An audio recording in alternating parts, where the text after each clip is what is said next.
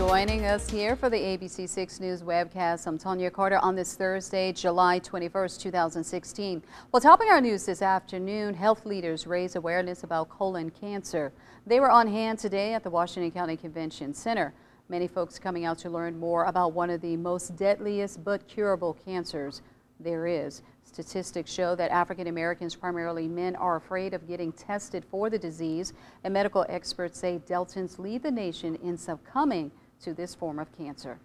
Mississippi has the highest colorectal cancer death rate in the United States, and within the state of Mississippi, colorectal cancer has the highest burden here in the Mississippi Delta region.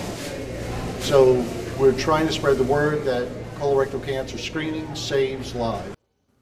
Now, it is health leaders' hope that they can get more than 70% of Deltans tested by 2020 to help save their lives. Well, the B.B. King Museum is not just about music, it also supports education, and now it has a little extra help educating Delta children.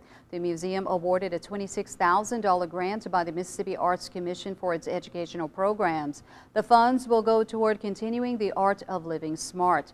The B.B. King All-Star Choir and many other programs dedicated to the Delta's youth. 90% of our programming here at the museum is free, and grants such as these help us to be able to continue to present those programming in the arts to the community at no cost.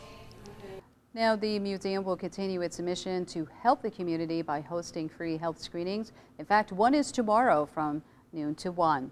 Well, the college dreams of two Delta students are a little closer to being reality thanks to a scholarship from Churches in Double Quick. Taylor Monson from Yazoo City and Cameron Daniels from Cleveland were each awarded $1,000 scholarships by the companies this morning.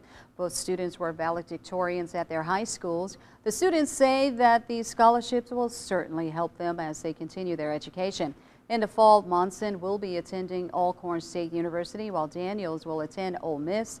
Churches in Double Quick say they are proud to support and recognize outstanding students in the Delta.